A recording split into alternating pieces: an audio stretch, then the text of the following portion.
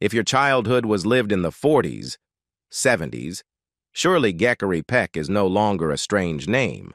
As a famous film star and the person honored as the 12th greatest male star of classic Hollywood cinema, Geckory has created many extremely influential works, one of which is The Keys of the Kingdom.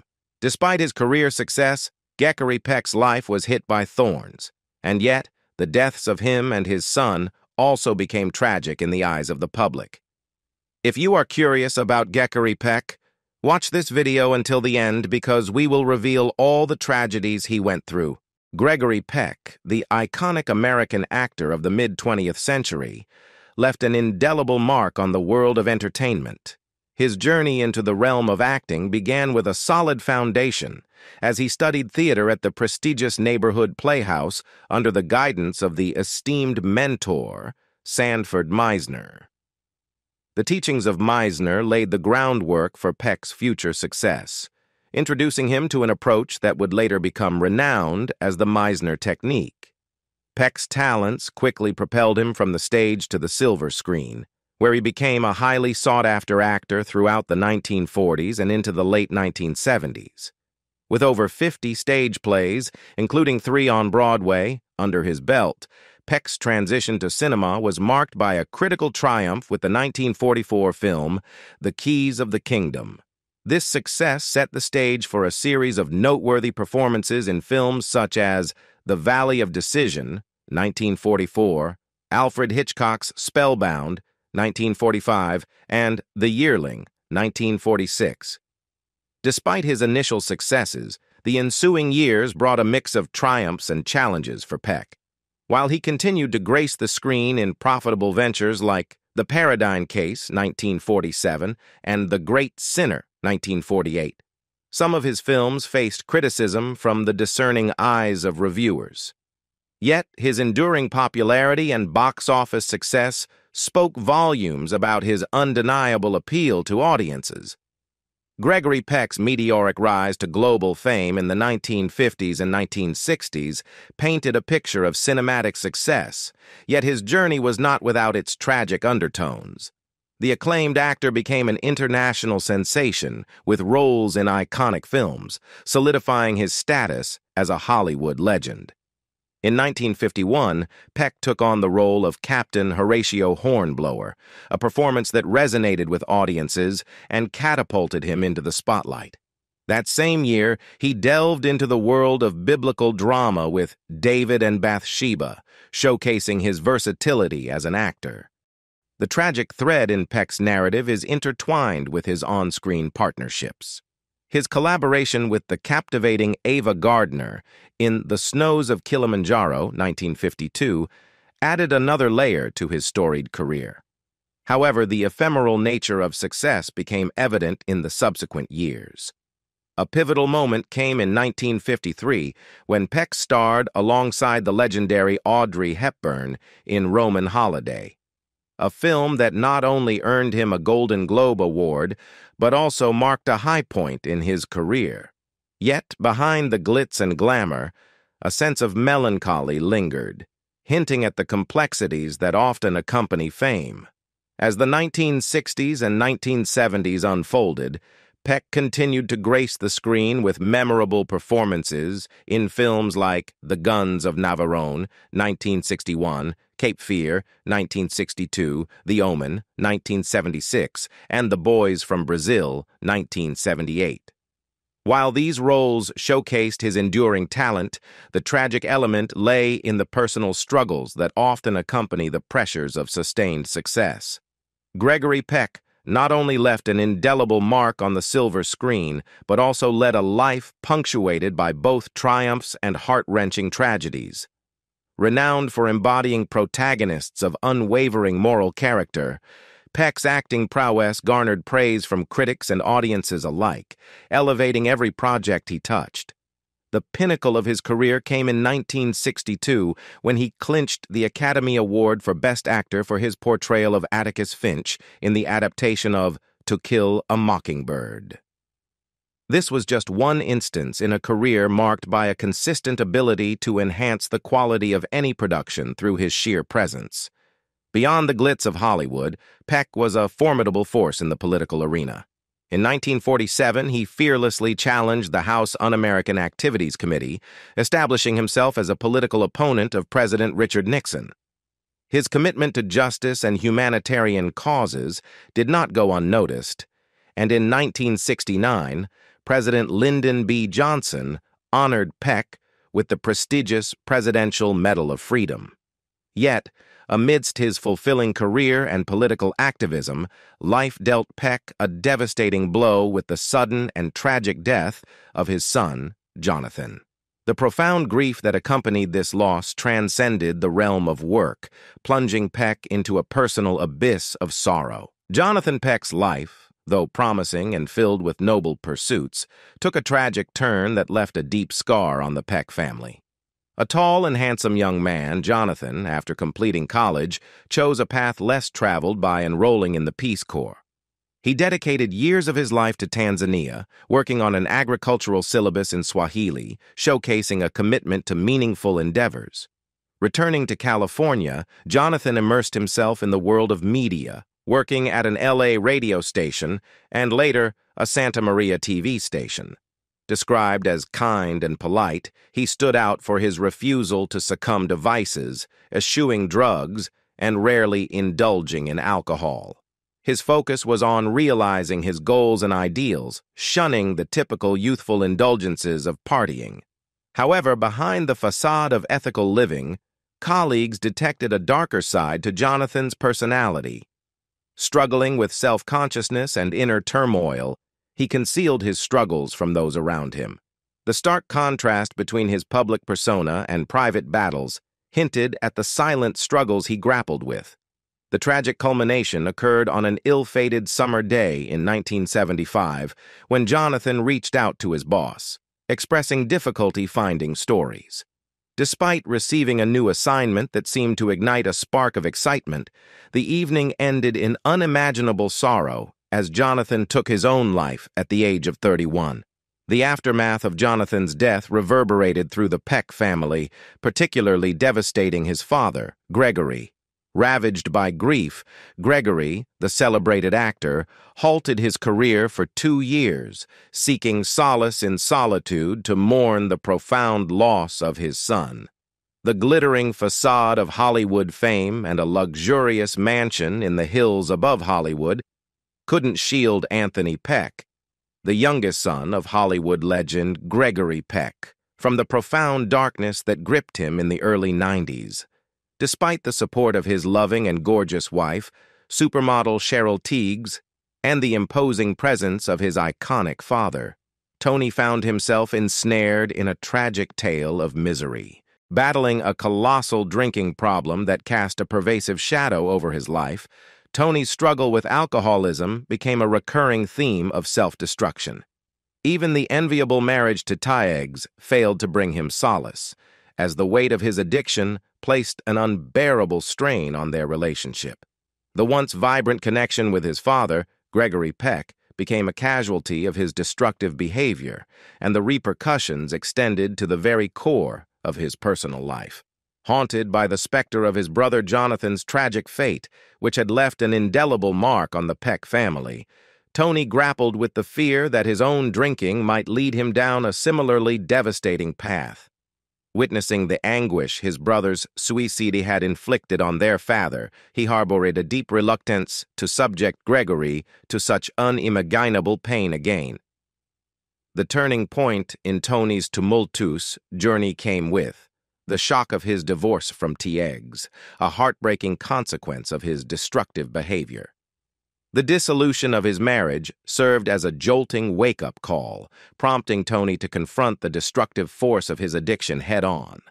Fueled by a newfound determination, he embraced sobriety, breaking free from the chains of alcohol that had held him captive for so long.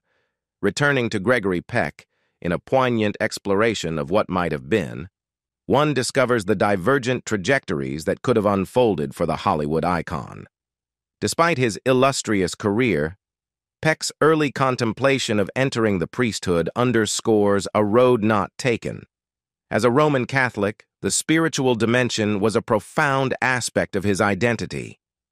When questioned about his religious beliefs later in life, Peck acknowledged his continued connection to Catholicism, albeit without the zeal of a religious fanatic. His nuanced relationship with the faith was evident as he candidly admitted to occasional disagreements with certain views held by the Pope, particularly on contentious issues like abortion, contraception, and the ordination of women.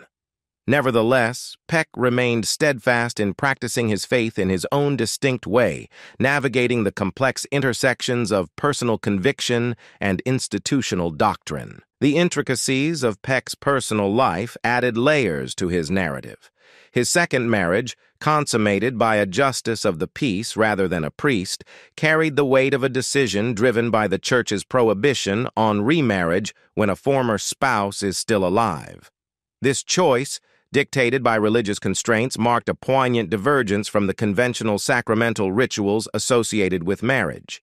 Peck's commitment to his faith extended beyond personal rituals. He generously contributed funds to support the missionary work of a close friend, Father Albert O'Hara, a priest whose endeavors resonated with Peck's sense of philanthropy.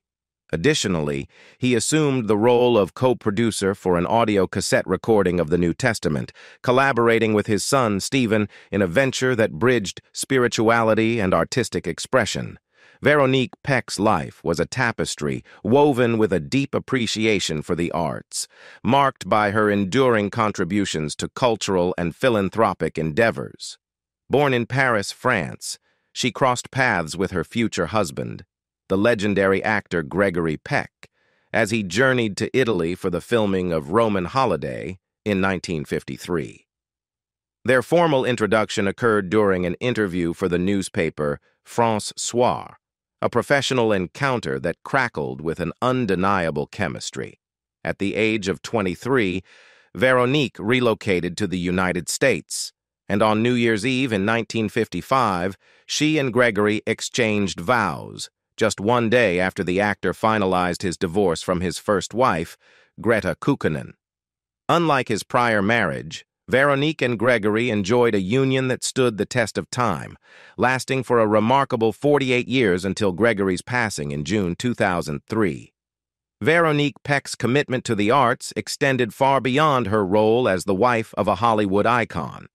She played a pivotal role in establishing the Inner City Cultural Center in South Los Angeles and served as the founder of the Los Angeles Music Center. A dedicated fundraiser for the Los Angeles Public Library, she, along with her husband, played a crucial part in raising $50 million for the American Cancer Society in the late 60s. Tragedy struck in 2012 when Veronique, at the age of 80, succumbed to a heart attack at her Los Angeles home. Her passing left a void not only in the cultural landscape she had helped shape, but also in the hearts of her surviving family members. Veronique is survived by her 2 children, Anthony and Cecilia, a brother and 3 grandchildren, leaving behind a legacy that transcends the glitz of Hollywood and stands as a testament to a life dedicated to the arts and philanthropy. The final chapter of Gregory Peck's storied life unfolded tragically on June 12, 2003, when, at the age of 87, he peacefully passed away in his sleep after a brief battle with bronchopneumonia. In his last moments, Veronique, his devoted wife, stood by his side, providing comfort as he embarked on his final journey.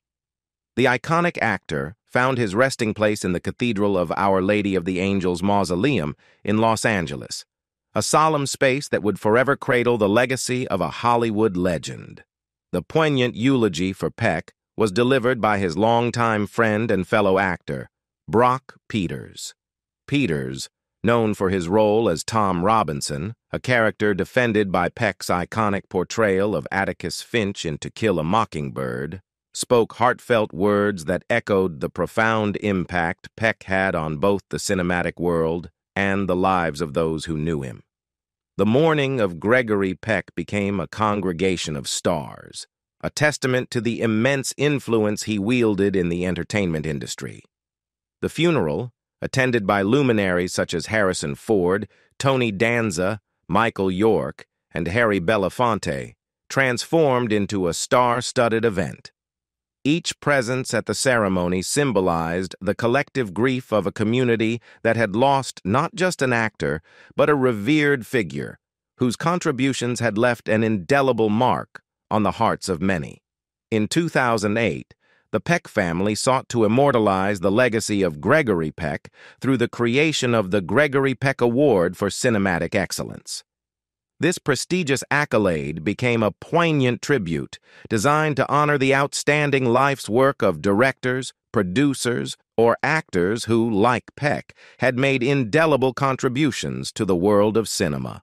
The inaugural presentations took place at the Dingle International Film Festival in Dingle, Ireland, paying homage to Peck's ancestral roots.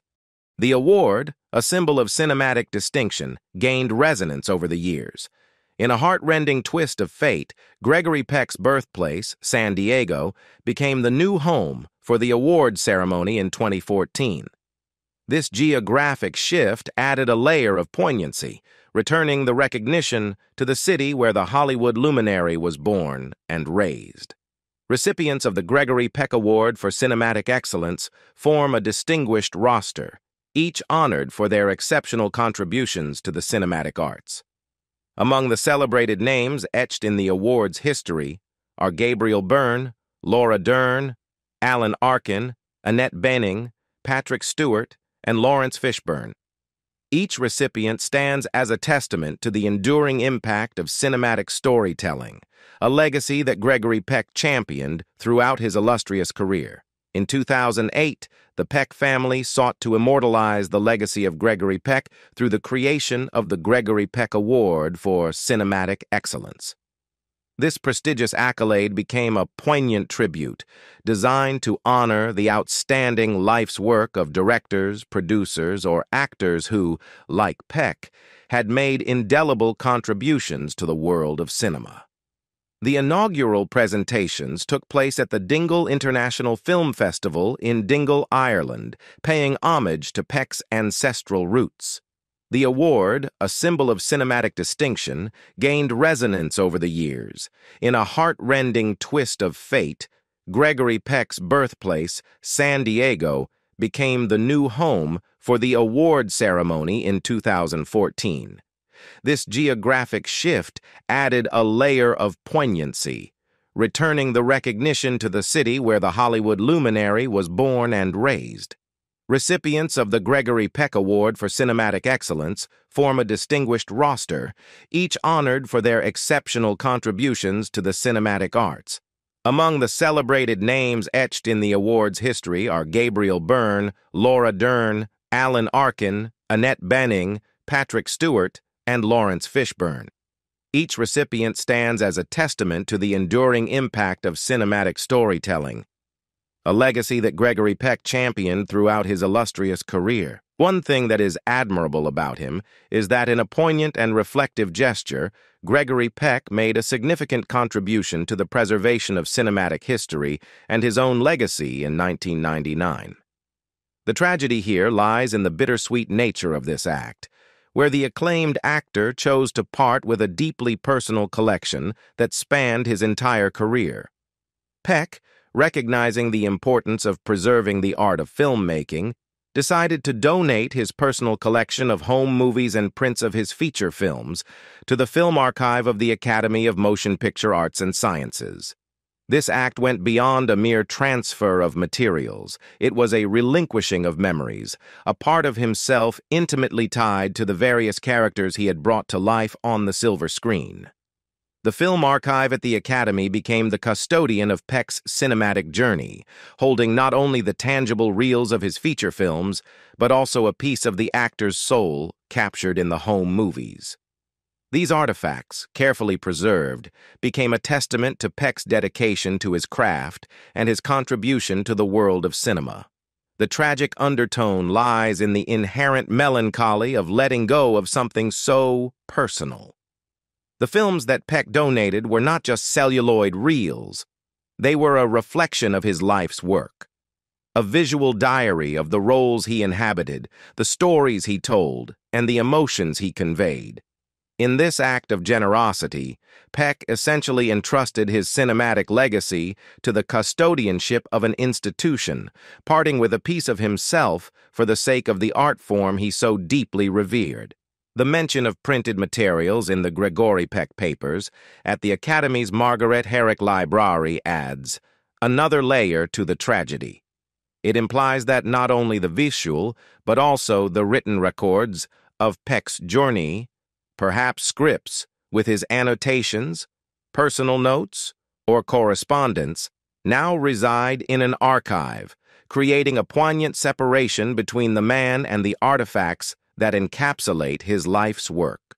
Eldred Gregory Peck's early life was marked by a tragic connection to historical events.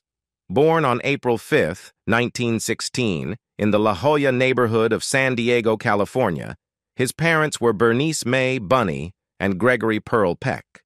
His father, a chemist and pharmacist, hailed from Rochester, New York. Peck's roots were a blend of English, Irish, and Scots heritage. His father's ancestry traced back to England and Ireland, while his mother's lineage included English and Scots origins. Despite this diverse background, Peck's upbringing was predominantly influenced by Catholicism, the religion his mother had embraced after converting from her own faith. The tragedy in Peck's family history unfolded through a familial link to the tumultuous events of the Easter Rising. His paternal grandmother, Catherine Ashe, was Irish-born, and through her, Peck was related to Thomas Ashe, a key figure in Irish history. Thomas Ashe had actively participated in the Easter Rising of 1916, occurring less than 3 weeks after Peck's birth. Unfortunately, Ashe's involvement led to his imprisonment, and he eventually met a tragic end during a hunger strike in 1917, dying while being force-fed. At the tender age of 5, his parents underwent a divorce, leading to a separation from his family. Raised by his maternal grandmother, Peck found solace in weekly trips to the movies, a comforting routine that would later influence his future career in acting. However, tragedy struck again when, at the age of 10, Peck was sent to St. John's Military Academy in Los Angeles, a Catholic military school. During his time there, his grandmother, who had been a constant presence in his life, passed away, leaving a significant void. The loss of this maternal figure undoubtedly had a profound impact on young Peck. At 14, Peck faced another upheaval in his life as he moved back to San Diego to live with his father. Adjusting to a new living arrangement, he attended San Diego High School, where he completed his secondary education in 1934. Seeking further academic pursuits, he enrolled at San Diego State Teachers College, now San Diego State University, for a year. During this period, he became involved in various activities, joining the track team and pledging to the Epsilon Eta fraternity. However, tragedy had not yet loosened its grip on his life. Peck's aspirations took a turn when, at the age of 19, he transferred to the University of California, Berkeley. Initially pursuing a path toward medicine as a pre-medical student and majoring in English, Peck stood out not only for his academic pursuits, but also for his physical prowess, rowing on the university crew. Despite his imposing stature at 6 feet 3 inches, financial challenges persisted. Despite a remarkably low tuition fee of $26 per year, Peck found himself struggling to make ends meet, eventually taking on the role of a hasher, kitchen helper, for the Gamma Phi Beta sorority in exchange for meals. Eldred Gregory Peck's journey took a transformative turn during his years at the University of California, Berkeley, where he faced both personal and academic challenges. Despite the hardships, this period marked a crucial chapter in Peck's life, ultimately leading him to discover his passion for acting. At Berkeley, Peck's resonant and well-modulated voice set him apart and drew attention. It was this distinctive quality that caught the eye of those around him. Intrigued by the possibilities, he decided to venture into the world of acting after participating in a public speaking course. An acting coach recognized the potential in him and believed he was perfect material for university theater. This encouragement sparked a growing interest in acting within Peck. Under the guidance of Edwin Duer, the director of the university's Little Theater, Peck found a platform to explore his newfound passion. Duer, recognizing Peck's talent, recruited him to participate in the university's theatrical productions. During his senior year, Peck took on challenging roles in 5 plays, showcasing his versatility. Notably, he portrayed Starbuck in a production of Moby Dick, a role that likely demanded a deep understanding of character and a strong stage presence. Reflecting on his years at Berkeley, Peck later expressed that it was a profoundly special experience for him, considering it woke me up and made me a human being.